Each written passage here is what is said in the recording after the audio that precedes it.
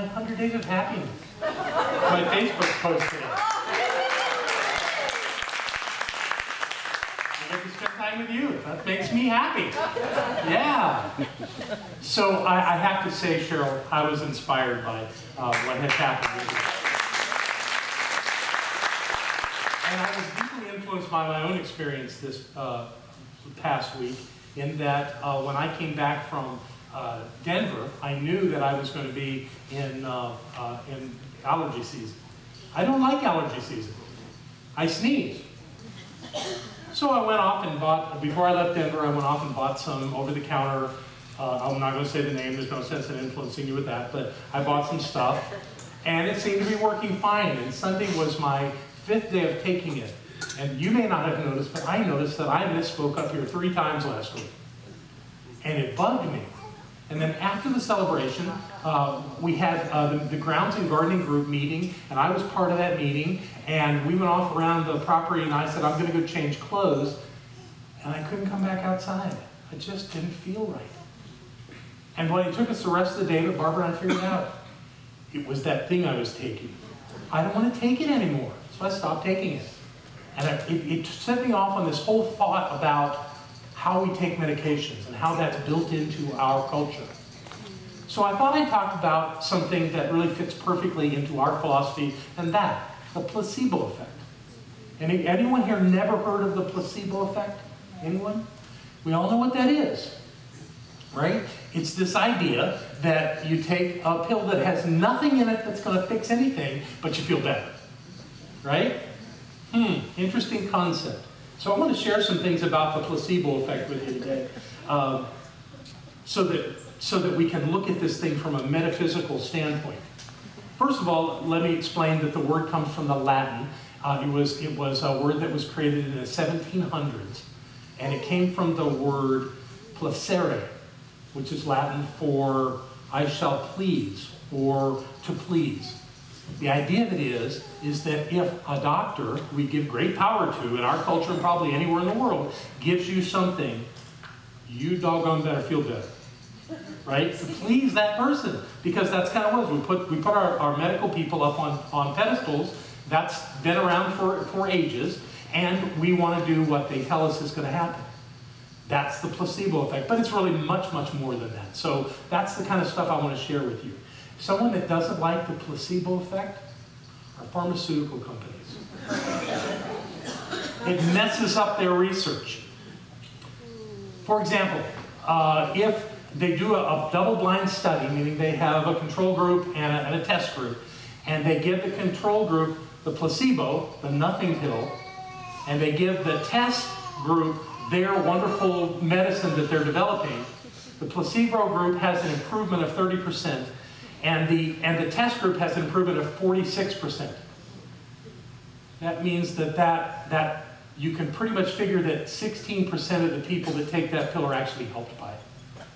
It's a great success, though, according to the statistics and the way that industry works, is that 16% above the placebo level obviously has great value to them, and says that they've got a successful pharmaceutical. One thing that in my research I found is that success in any drug is based on the ability of it not to kill you.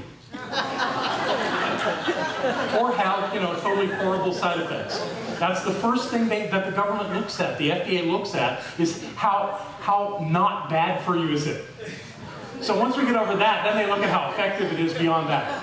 So that's how it works. Now, it sounds like I'm picking on the medical profession, and I am grateful for the medical profession. I am grateful that there are people that seek to figure out how to help us live our lives more comfortably and to move through things that have killed people in past generations. Enormous numbers of deaths, plagues, and horrible situations. And I want to say the medical industry has helped with that. But this idea of a placebo is fascinating to me. And I did a little research this week, and I'm going to share it. I have to do this in order because we have slides. And the fact that I've digressed so much into some of this, I just want to make sure we're all clear that the idea here is to study an effect, not to make anybody or anything wrong. Simply to look at the possibilities here. So I want to begin with a fact of research. The researchers find that there are cultural aspects and effects of placebo.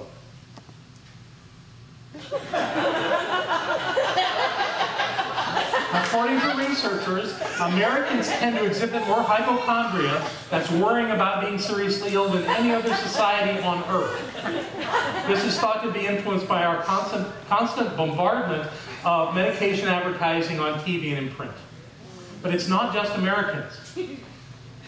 For some reason, even in Europe, there have been tests done on placebos, and they found that in Germany, trials on ulcer medication is more effective in Germany than it is in Brazil. However, all their attempts to deal with hypertension in Germany have failed with placebos. The Germans want their hypertension, and they're not willing to let it go. Cultural effects all over the world where placebos create differences in different cultures. The next one, placebos appear to outperform antidepressants. Now, that obviously is a depressing view, but the truth is that many Americans in particular suffer from depression, and that there are an inordinate number of antidepressant drugs that are offered in this country. It makes pharmaceutical companies billions of dollars. When they research the antidepressants against placebos, the placebos match them. I know that's a little freaky, and pharmaceutical companies don't want you to know this. But actually, it makes the placebos outperform them because they don't have the side effects. But still understand, we're talking about placebos, and that's where the doctor gives you the pill and says, take this pill, you'll feel better.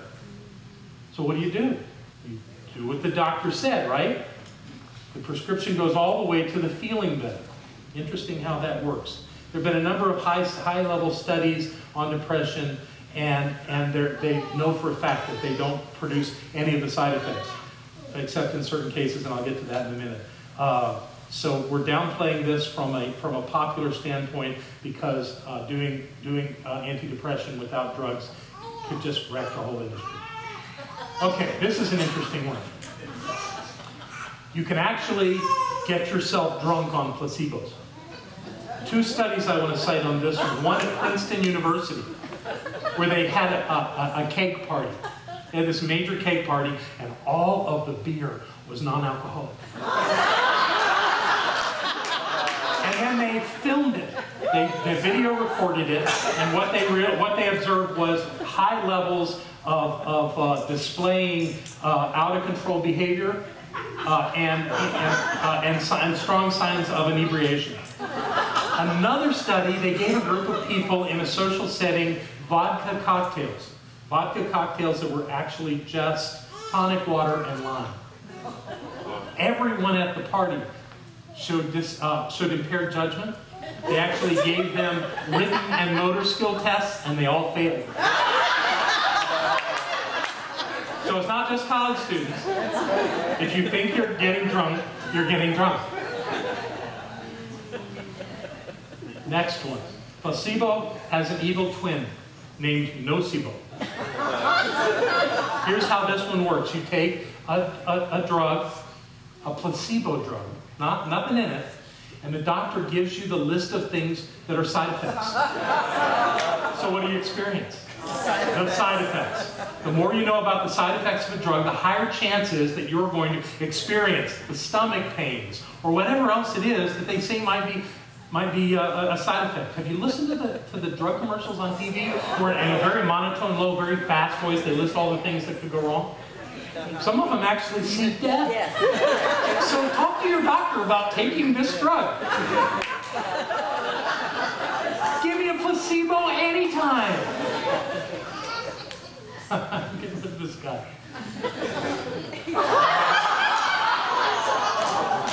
It's true. The pharmaceutical companies that make drugs for humans also make drugs for animals. So they test them. Now, of course, the idea of doing double-blind studies with dogs seems a little absurd. But here's the interesting piece. If you're doing a double-blind study and you're using placebos, half of the subjects, dogs, are getting nothing, right? And the other half are getting the drug. But who's giving them the drug? They're people. They're people that love them and want them to be better. So what happens?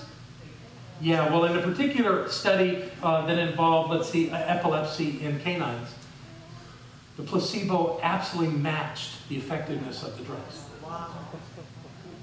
So you give your dog a pill, and you love your dog, and you want your dog to be better. Your dog's going to be better for you. How about it? Isn't that interesting?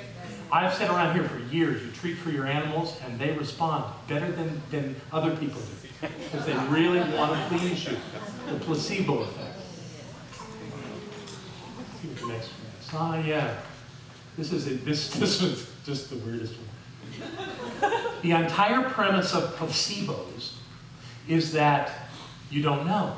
You think it's the drug. So you take the pill and you feel better, right? Well, in every case where it's done as a study, the subjects are told that they've been taking a placebo. And what do they want? They want to keep taking it. Please give me more of those placebos, because I'm feeling wonderful. Isn't that bizarre? There's absolutely no scientific evidence that should exist at all, except that you took the pill and you got the result, and you better not change what you're doing because it's working. How about that? Here's, I think, my favorite. The color of the placebo pill that you take affects how it works. Now, maybe not you, but everybody else. We as humans are profoundly affected by color, and we have a subconscious relationship with the colors of the things we put in our mouths. You know, I walk around with one of those smoothies that Barbara makes. It tastes like cherries and blueberries. It's delicious, but it's got spinach in it, so it's green. And I'll go, want to taste it? And nobody says yes, because it's green. And that just looks awful. Did it to you on Saturday, didn't I? Yeah, nobody wants to taste it. It's delicious. It doesn't have the taste of spinach at all. Yet it looks awful, so people won't taste it. So here's the deal. Researchers have learned that depression is most effectively treated with a yellow pill. The patients become more alert and awake when they take a red pill. The people who will have less anxiety if they take a green pill. That stomach issues like ulcers are soothed out in people who take a white pill. Placebo pills taken 4 times a day are more effective than placebo pills taken 2 times a day.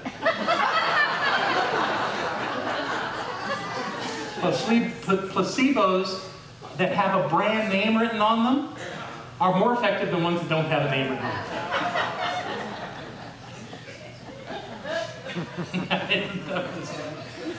Here's one. Placebo surgeries are also effective in curing injuries. This has really been done. It's been checked out. Someone has some kind of a joint or a bone injury. They go to a doctor to get this fixed. The doctor makes an incision, sews it back up. The person comes out of their surgery. They're told it was an absolute success. We'll monitor their improvement over time. Compared to people who actually had the surgery, the same result. By the time a month has passed, there's no pain, and whatever the malady was inside is gone. It's the placebo effect. It's the same exact thing. Isn't that bizarre? Actually makes you wonder at some point, fake surgery might be a preferred insurance methodology for dealing with injuries. And this final one, we find out that the placebos that have been around, that have been identified since the 1700s, but not studied until the 1970s, once we started studying them, they actually have become more powerful. We are more influenced by these factors today than we were 40 years ago. So what is the point of this? What is it that I want you to know by sharing this idea of a placebo effect? The placebo effect, this big issue in pharmacology and in medicine, is what we teach. It's the science of mind. It's the fact that if you think it, it is so. And if you think it is not, it's going to take you a long time to get there. It's the whole idea that we are the ones creating our experience. We're being influenced by outside things, which we are all the time anyway, But what's happening is that we are believing the hype that we're hearing. We're believing the information that we're being given, so we act accordingly, and our bodies, our physiology acts accordingly. This is how we deal with life. If it's true in medicine with placebos, it's true everywhere else in your life. So what is it that you're believing? What is it that you're counting on? Are you focused on your problems? Or are you focused on having the very fullest, richest possible, most wonderful life you could ever imagine? Whatever you're seeing as your life is what you're getting. You're being influenced by life because you are dealing at the level of effect. We all do it. But the idea is we want to function in life from that place of spirit, from that place of being in charge of our lives, in that place of dominion, in that place of us saying what we are and who we are. So here's what I like to do around the idea of medicine. Let's see how this applies everywhere else in our lives. I go to doctors. I believe that they are good people wanting to do the best they can to help us. They have information, but they are not me. So I go to a doctor and they give me information, and then I act according to what's best for me and my understanding of my life. I don't give my power away to my doctors like I watched my mom do. I use them as a resource, and then I choose. I remember once when we were living out in Fairview, I was working on a wall, and I had a box cutter, and I slipped, and that box cutter went right through my hand, opened it wide up. I slapped a towel over it. Barbara said, let's go to the hospital or the urgent care. And we got in the car and we drove about 2 blocks, and I said, stop. She said, what? I said, go home. She said, what? I said, I'm not going to the doctor, I'm fine. I saw your hand is wide open. I'm not going to the doctor, I'm fine. We went home. And I prayed over that hand and knew that hand was fine. And the next morning when I woke up, there was a line there, but there was no cut. It had completely healed. We can do this all the time. What Cheryl talked about, she had people all over this community treating her, knowing the truth about her, and then her doctor says there's been a spontaneous healing.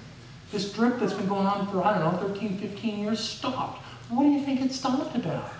It stopped because people saw her as healthy. And she was forced to see herself as healthy too. And guess what? She's healthy. That's true for all of us. Cheryl doesn't have anything that the rest of us don't have. We are in community, so we have each other. We have the ability to support and believe and hold up one another. That's powerful stuff. We are here to support one another, but we are here also to demonstrate the power of mind. So let's live with the placebo effect. Let's embrace it. Let's let it work. But let it work everywhere, in every part of your life. If you need to, go get some pills that are empty, and every time you need something in your life, pick up one of those empty cartridges and say, this will cure my blah, blah, blah, and take the damn pill and stop doing it that old way.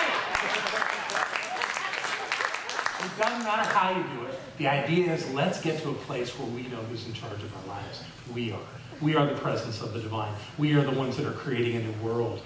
We're on the edge of it, folks. And what we do here and what we do around the world is making a difference because we know who we are. You agree? Yes. I love you. Thank you.